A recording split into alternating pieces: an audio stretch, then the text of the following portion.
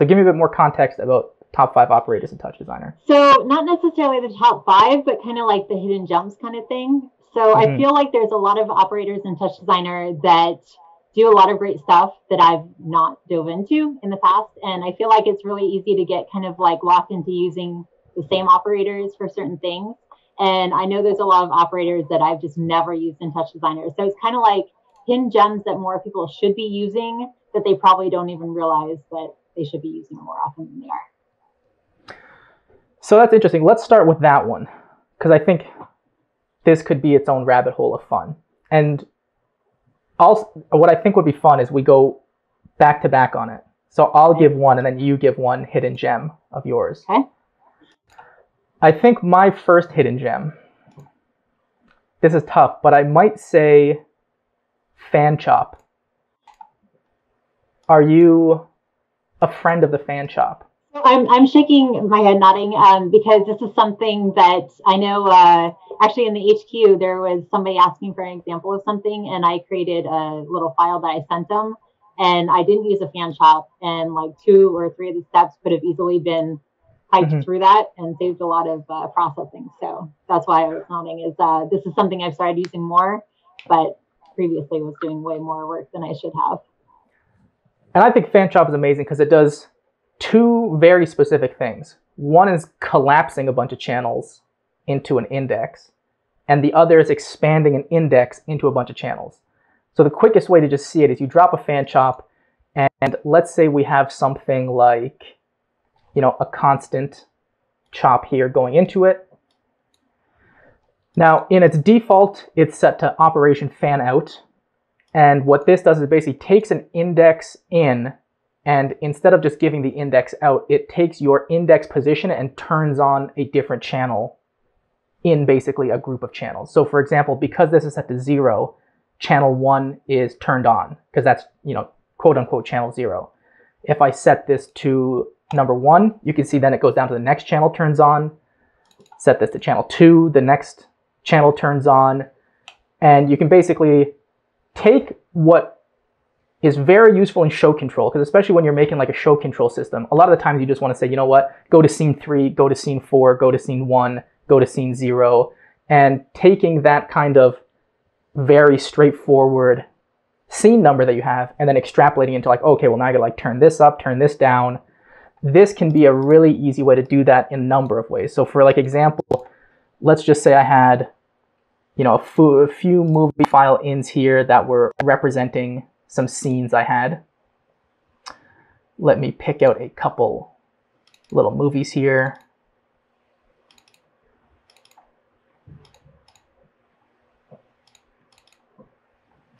Let's grab nature movie, and let's grab another nature movie, and I'll say this is, you know, my 3 scenes.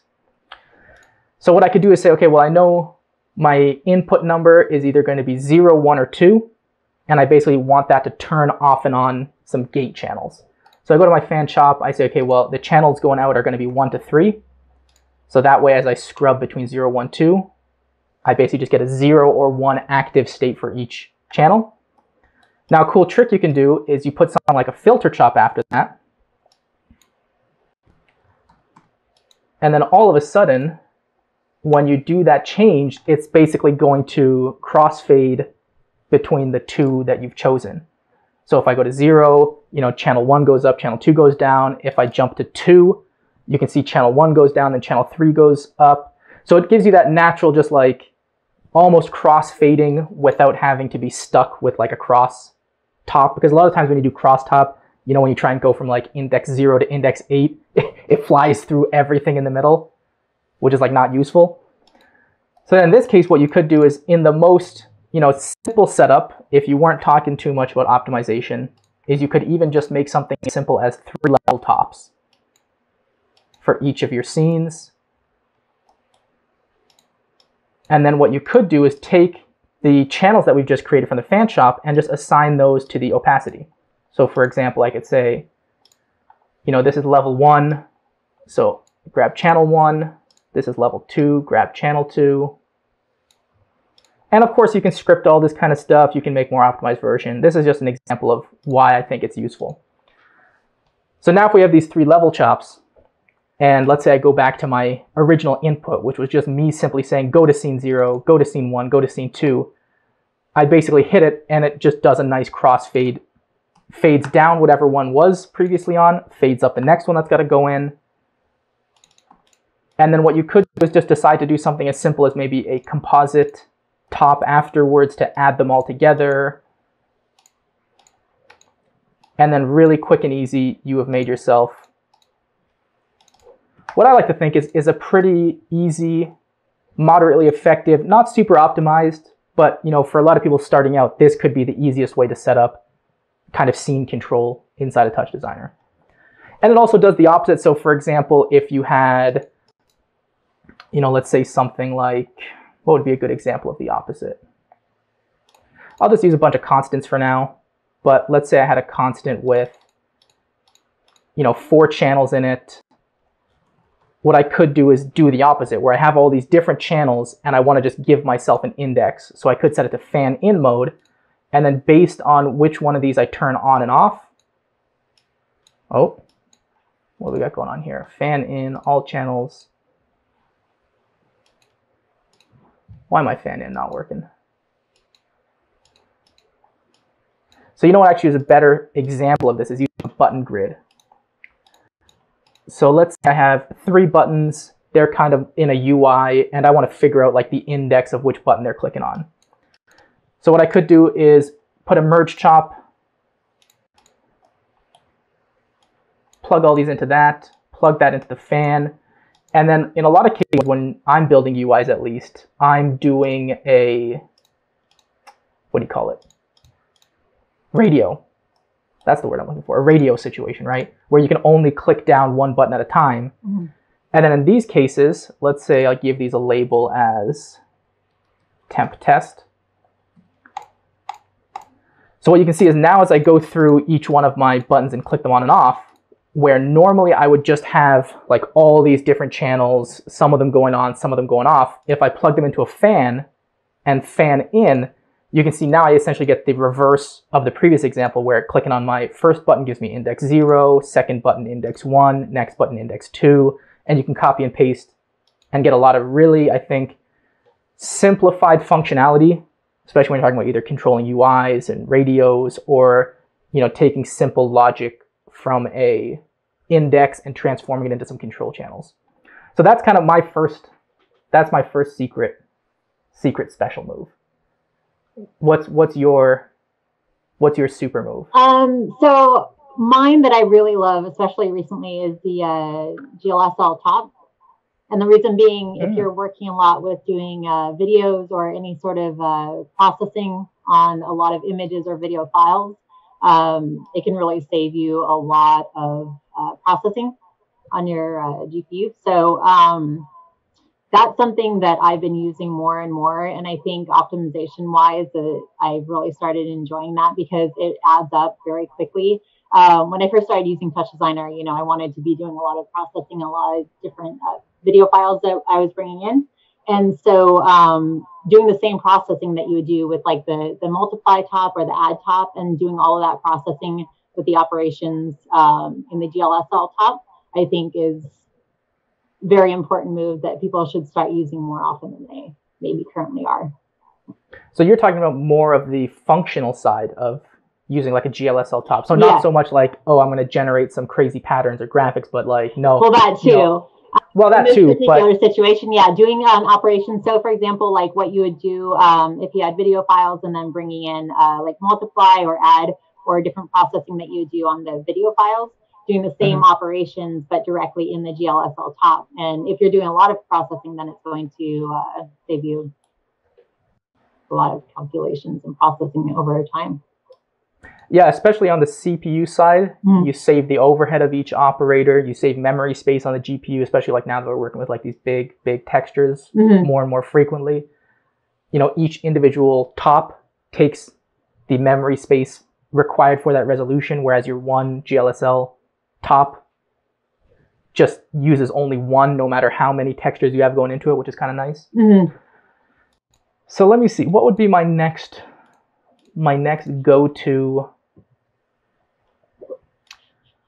This is a tricky one because I could come at it from so many different angles. Mm-hmm. You know, FIFO DAT is a pretty hype one that I don't think a lot of people Do you want to show that get one? to use. FIFO? FIFO is cool. Okay, I'm going to show FIFO. When did I use FIFO? I used FIFO recently. I think it was on the Twitch stream little component. And for folks that didn't see that, so FIFO DAT essentially is a first in, first out log. And if you're not familiar with those terms, essentially what it means is you have a stack, and what you can do is put messages into it, and then, you know, you can think of it almost like when you're looking at a console window, so that you put the first message in, then when you put the next message, you know, the first message drops down to the second position, and then your new message is above it. Then you say you put the third message, so then all of a sudden the second message goes down to the third slot, first message goes to the second slot, then your new message in the first slot. And then it just keeps kind of appending and pushing things down the stack until the first one that was in becomes the first one that falls off, you know, the end of your stack. And you can kind of set your stack range. And that's why it's called first in, first out. And it's really useful, especially in TouchDesigner, when we're doing a lot of things like connecting to web APIs, trying to deal with lots of data, or even making user interfaces that show a little bit of data back to the user for some console messages or log messages. Because a common problem that I've seen is a lot of people will take a table dat and just stuff it forever until it's got like 100,000 rows. And then every time you interact with it, you know, it drops frames just because the table gets so heavy. Or if the viewer is active, you can't like work just because it's killing so much processing power. And I find the FIFO is a real natural way to get around that. So if I was going to do a quick example of this, what I would do is make a quick little script. And in this FIFO, by default, we have a stack of 10 lines. So what I could do is go to op FIFO 1. And with a FIFO, you generally just want to append rows. So I'll do my append row. And just for this example, I'll use abs time dot seconds, just so that we have every time I run this, you know, a different number is going to get appended into this. Now, if I go ahead and run this a few times, we're going to see, okay, we got the first one there. I run it again. Now you see the next one is below it. So it's kind of what I was talking about, but by default, it's in reverse. So if I keep adding, we'll see that it keeps pushing down. Let me add a few more here, because we'll see what happens once we get to the 10th row. 6, 7, 8, 9. Okay, so now this is where the FIFO's power kicks in. So now we've got our 10 rows. So now watch what happens to the first data point that we put in is going to get bumped off, and everything's going to shift up one position when I add this new row. And then essentially that's kind of, you know, if I'll hit Control R here to give an example, but if I just keep running this, you can see it almost creates like that console window log that we're used to, where basically your newest message is on the bottom and all the old ones just keep trickling up until they eventually fall off the stack.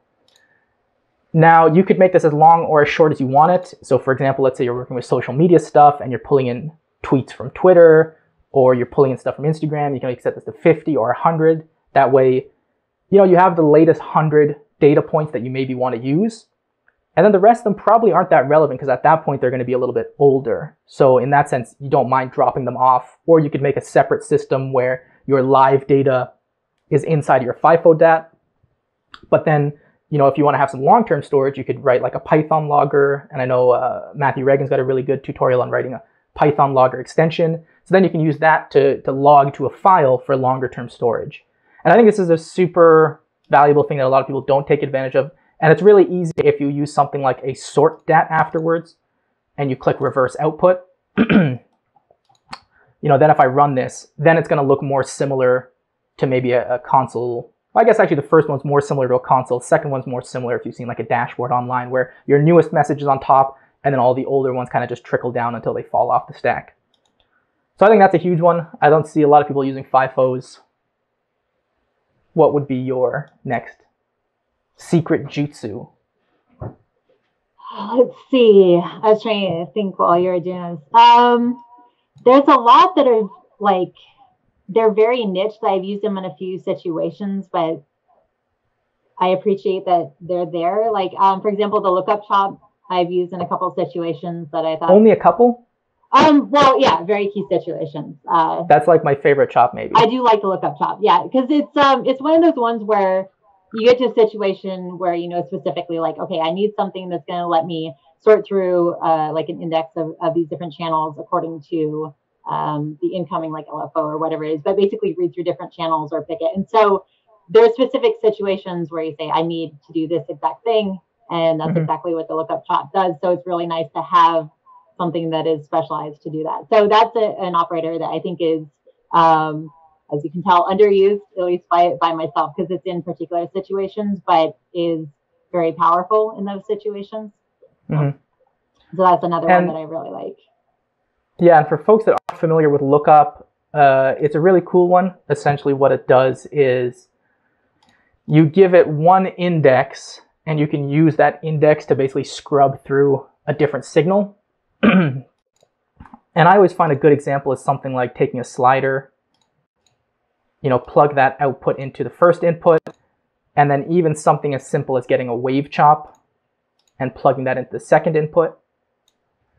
And what we'll see, let me put a little trail chop here so we can monitor the signal.